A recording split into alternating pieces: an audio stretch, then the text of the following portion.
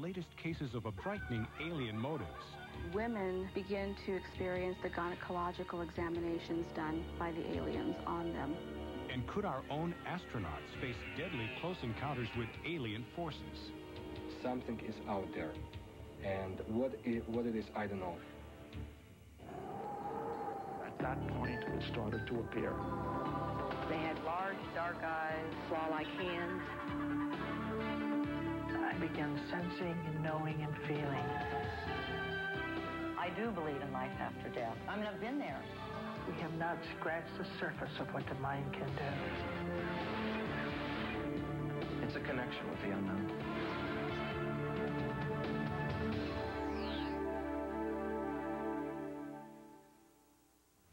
Hello, I'm Tim White. Tonight on Sightings, people who claim to have had personal contact with aliens. They tell bizarre stories of abduction, and they suggest their captors have sinister motives. Most UFO encounters are easily debunked by experts, but there are still many sightings that cannot be explained, even by the most skeptical researchers. UFOs, they've been sighted in every corner of the Earth. Witnesses have captured strange lights and disc-shaped objects on film and video, but even before the age of technology, people worldwide were reporting UFOs. The UFO subject goes back at least 6,000 to 8,000 years in human history. People have many times pointed to the Christian Bible and the old first 5 books of the Jewish Torah as being examples throughout history of UFO contacts. But what we're seeing today is considered by many to be examples of superior technology from somewhere else, probably another planet. Some places have become legendary as UFO hotspots. Gulf Breeze, Florida, Roswell, New Mexico. Sightings in these out-of-the-way locations number in the thousands. The next hotspot? According to world-renowned UFO researcher Peter Gutilla, this town, Anza, California, has all the earmarks of an extraterrestrial mecca. And we have animal mutilations, we have abductions, we have close encounters of all degrees. We've had the appearance of mysterious animals, and we've even had some of the so-called Men in Black experiences there. At a local coffee shop, people were willing to share bizarre stories of their UFO encounters. Kind of. I mean, that's the feeling I get like that. They've revealed that they believe that the Men in Black are actually extraterrestrials, sighted in deserted areas near the town.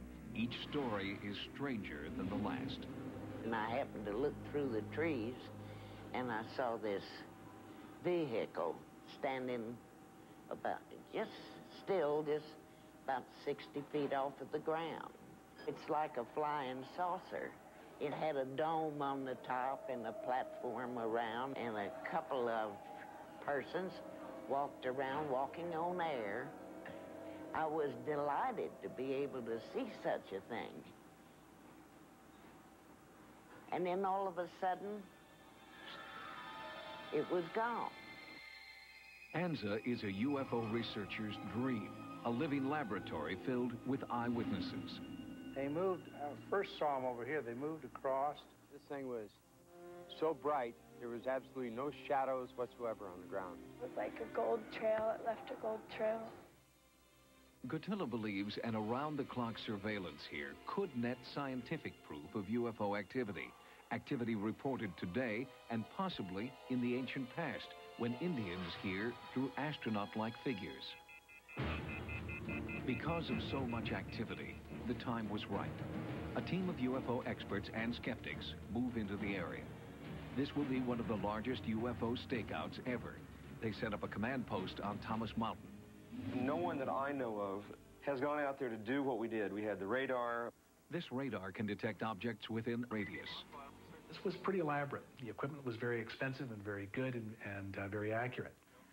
The Starlight camera is so sensitive, it can photograph objects in total darkness. Once online, it sees anything that gives off even the slightest light. It easily picks up stars that are not visible with a regular video camera. This camera is unique because it has an intensifier, which is more than 1,000 times more sensitive than the video camera you have in your home. Surveying the area, The researchers are looking for a UFO the locals have nicknamed Goldie, a golden glowing craft seen over and over in the night sky from this mountaintop. Starlight, we're looking at Mount Cahuilla. This is where Goldie, or the UFO, which has been seen about 50 times in the past 3 or 4 years, usually appears. It appears in this area and has been seen actually all across Mount Cahuilla. This is Mount Cahuilla here. The team gathers data and keeps meticulous notes. They continually monitor the sky. Then, unexpectedly, they're visited by witnesses. Debbie Steinberg didn't want to talk about her experience in town. She hiked to the stakeout area for a private meeting with researchers. This was about 10:30 at night that it started. And I closed my eyes, and when I opened them again, I found myself in a room, and I was laying on a table, and I had 6 beings, and I couldn't tell you what they were doing because I really don't know. But I remember the one that was on the left of my head took something from my head.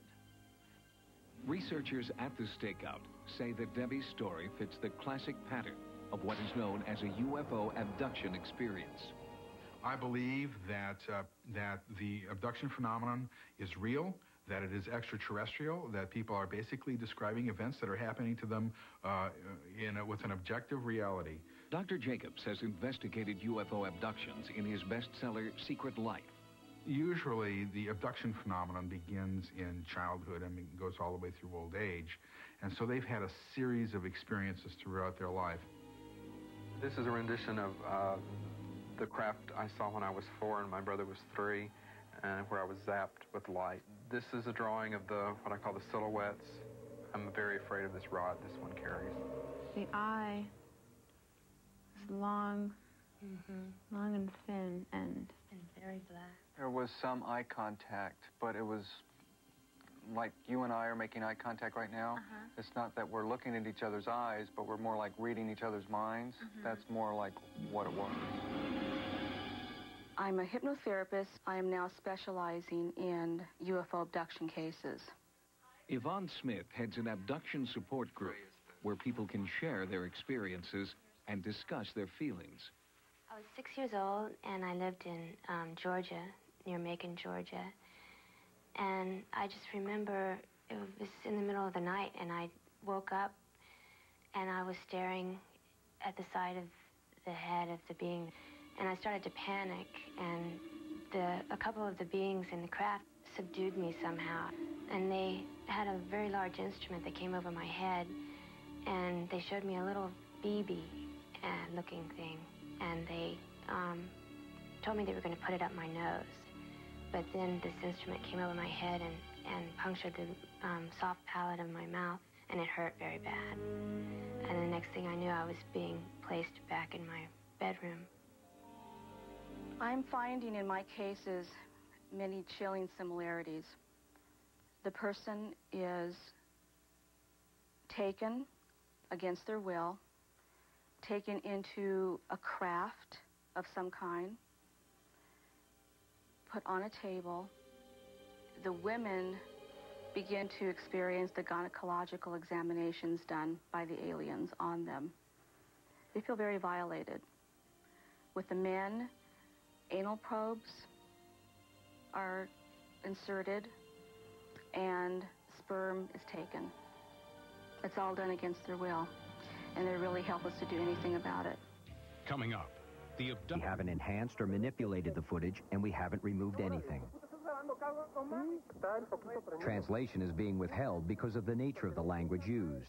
Let's just say the shooter and his friend are very excited.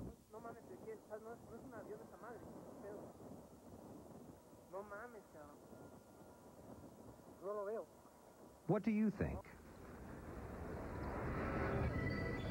Is this hard and fast evidence of an extraterrestrial invasion? Is it a hologram? Or an experimental craft deployed by the military? Or is it indeed a most elaborate hoax? Here's what we found out. The footage was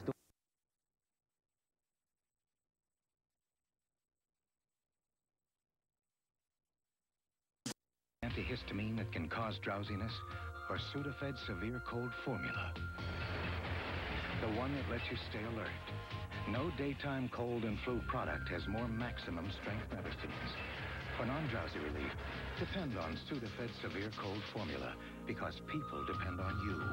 From the makers of Sudafed. Saturday, a fleeing suspect's bloody trail. He's pumping out. Leads police on a bizarre chase. Right there, right there, right there. An all-new Cops in Philadelphia, Saturday. The bad boys of comedy are out to get you juiced. That tastes like somebody's dirty undershoe. Not just somebody's, Gordy. They're mine. In living color, an all-new episode Sunday. Regression therapy is an extremely controversial method in which abductees relive their UFO encounters under hypnosis. Some scientists suggest that what they're actually reliving might be repressed emotional trauma or subconscious fears from childhood. But for the abductee, the alien encounter is very real. In abduction cases, many times the person will remember consciously that something strange or bizarre happened to them, something out of the ordinary. They desire to go into hypnosis to retrieve the hidden memories. During some abductions, I'm aware of them, of their taking sperm samples in many different ways. They've done it in many different ways. With tubes, with like catheters. There's one way I have not been able to deal with emotionally or under regression, and that's one where there's a being on top of me, and I can't deal with that yet. Under hypnosis, Jesse Long is reliving trauma that he believes is caused by his abduction experience.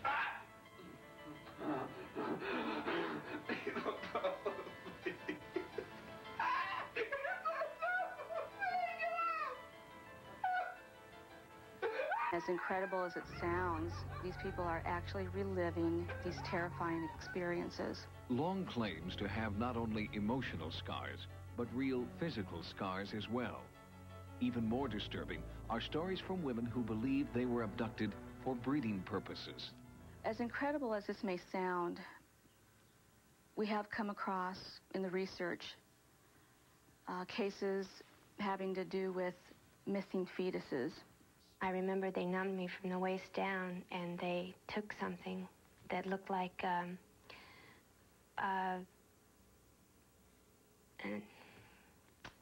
umbilical cord attached to placenta, and they levitated it into some kind of chamber. Later abduction scenarios, she is actually shown a baby. Now, this baby is not like a human baby that, as we know it, it's a cross between an alien and a human. It's the central question of UFO research today. Why are they manufacturing these offspring, these babies? If we knew the answer to that, I think we would have a large part of the UFO mystery finally in hand. Not every reported encounter with an alien is frightening and traumatic. Some people who claim contact with extraterrestrials tell us that for them, the encounter was a peaceful communication. That was certainly the case for Dorothy Izad of Vancouver, British Columbia. I went over to the window, looked out, and there was this enormous thing up in the sky. It was in the shape of a diamond. And as I watched it, like there was a whole group of little, like, silver dollars that came out of the large ship. Dorothy and her family reported that UFOs appeared every night. I've been with her. I've seen these things. We all went down and we saw the phenomena, you know, flying in formation, you know, streaking across the sky, this sort of thing. She tells me what they are, but I'll never be convinced until they drag me screaming and kicking into one of their ships. And I'm afraid that's my nature, and that's where it'll stay.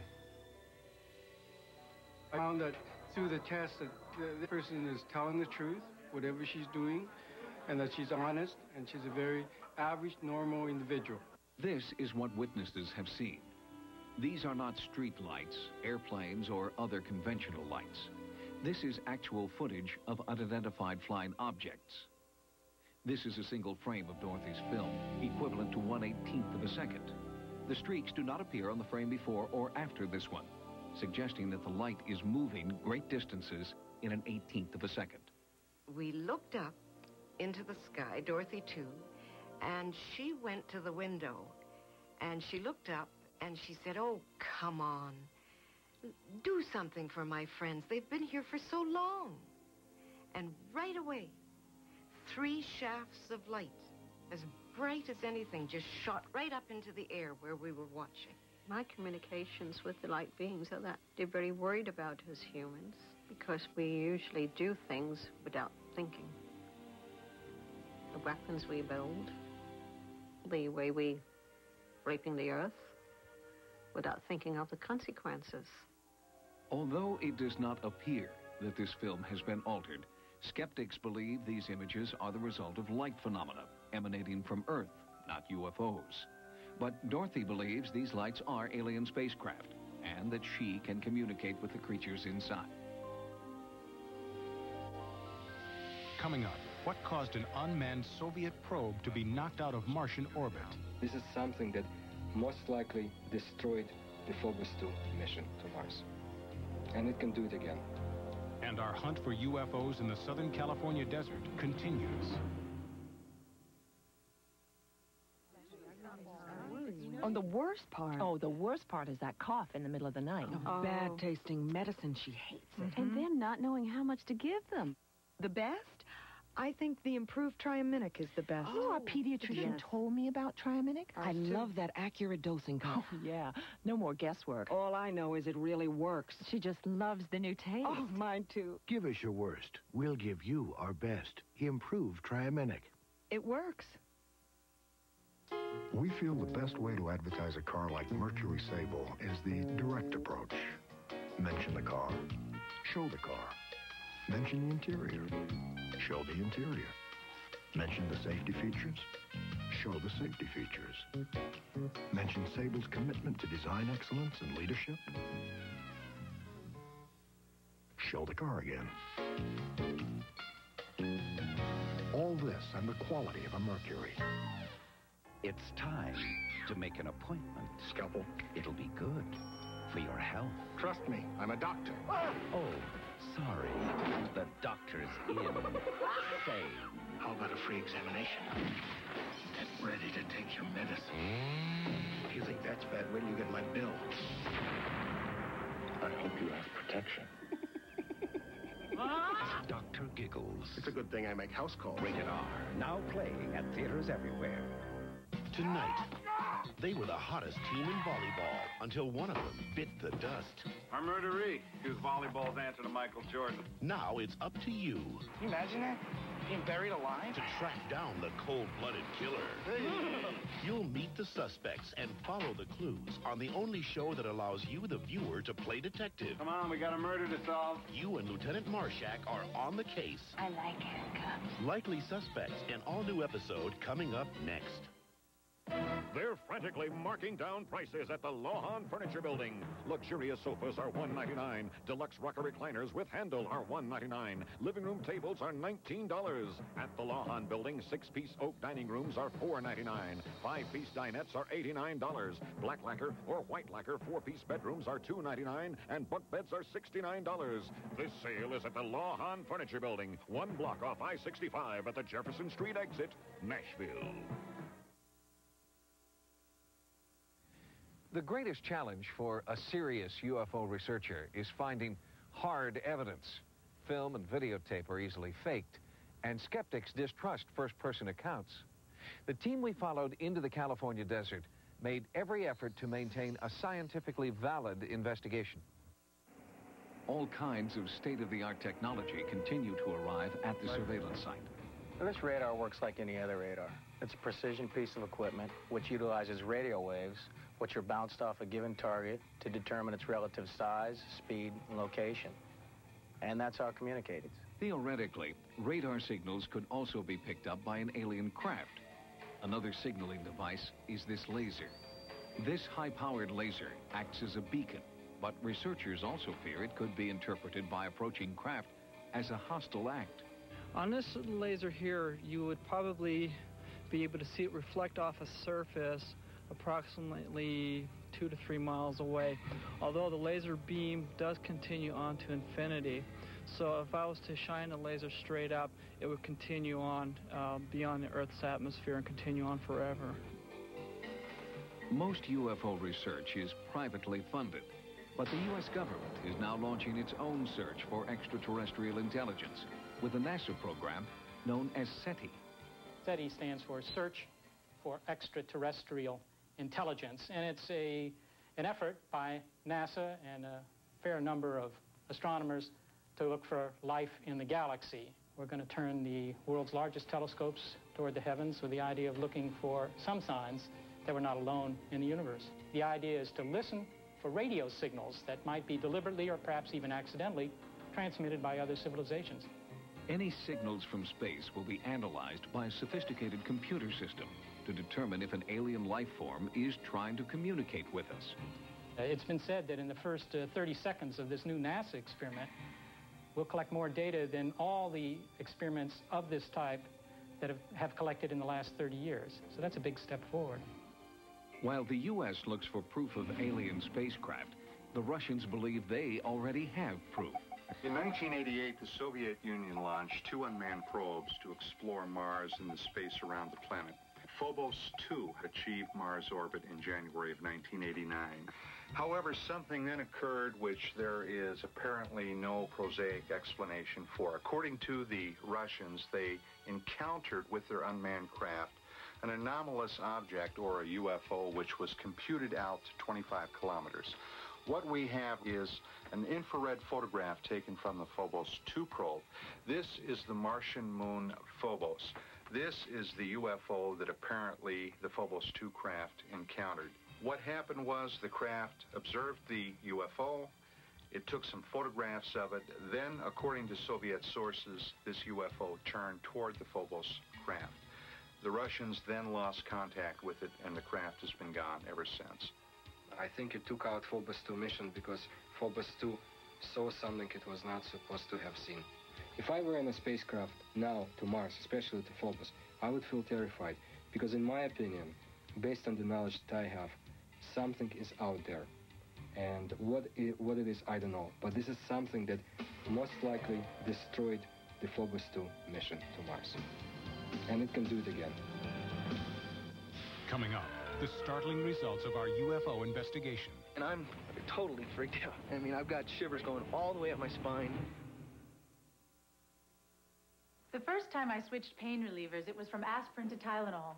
Then recently, I switched again, from Tylenol acetaminophen to Advil. You see, I got these really pounding headaches, and I found Tylenol didn't always get rid of all the pain. So I tried Advil and found that for my really tough headaches, 2 Advil worked better than 2 extra-strength Tylenol tablets, better than Tylenol gel caps. For my tough headaches, Advil just works better. And for a cold, try Advil Cold and Sinus, advanced formula for the cold season. When Dave Thomas created Wendy's new spicy chicken filet sandwich, he said, if we're going to make it spicy... Well, it's a start. Let's really make it spicy. Now we're getting closer. So he seasoned a whole chicken breast filet by adding his own special blend of pepper and spices. And he kept on seasoning until it was perfect. Bingo. Come and try Wendy's new spicy chicken filet sandwich, because... when you're hot, you're hot. Dad?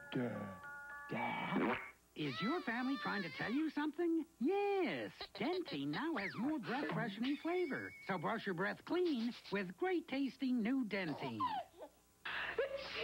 Introducing Benadryl Allergy Sinus Headache Formula for allergies that hurt, from sinus pain or a headache.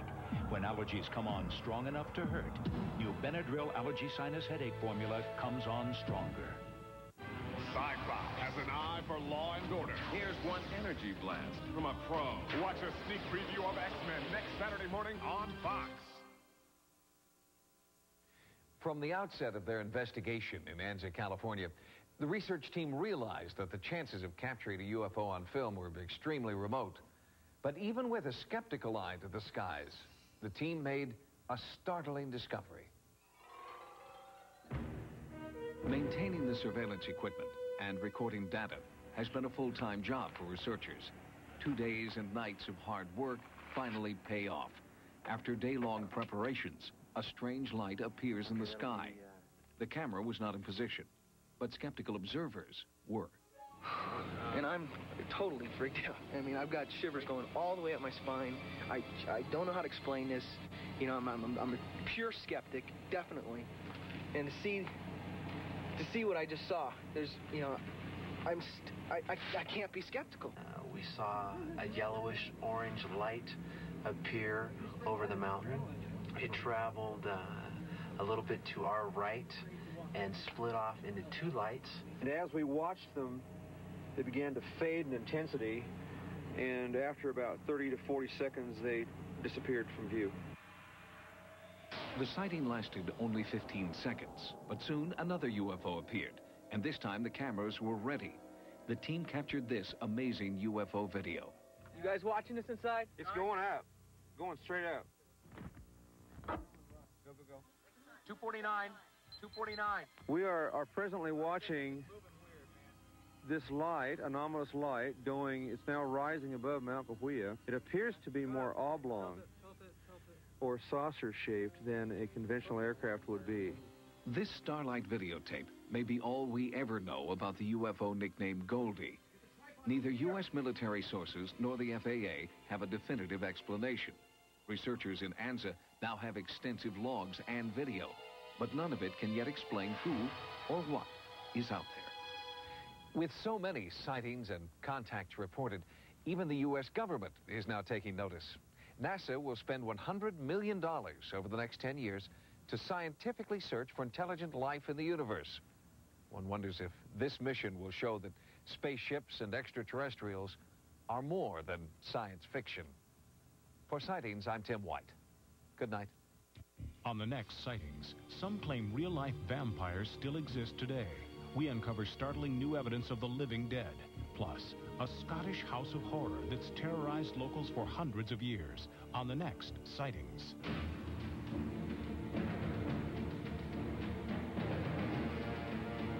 Tomorrow, after a full hour of Cops, see one of the most amazing rescues ever captured on videotape.